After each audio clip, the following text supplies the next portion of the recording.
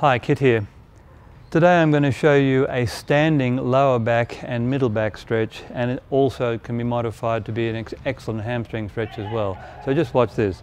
I'm going to be holding my hands behind my legs like this. I'm going to take a breath in, and on a breath out I'm going to bend forward at the hips like this, and notice that I've got a decent bend in my legs as well, and then I'm going to hold my hands behind the legs like this.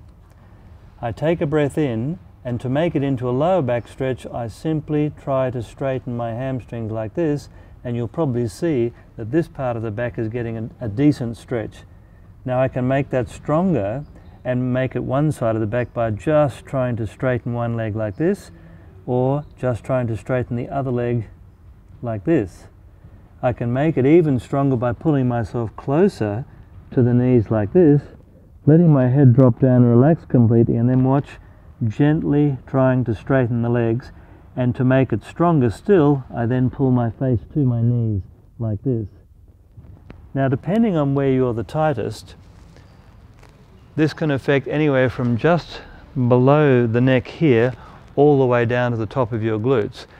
Also, play with how hard you pull the chest towards the legs versus how hard you're trying to straighten each or both legs.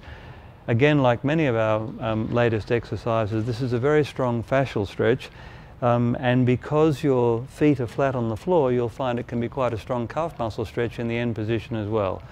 Anyway, try it and let us know what you think of it.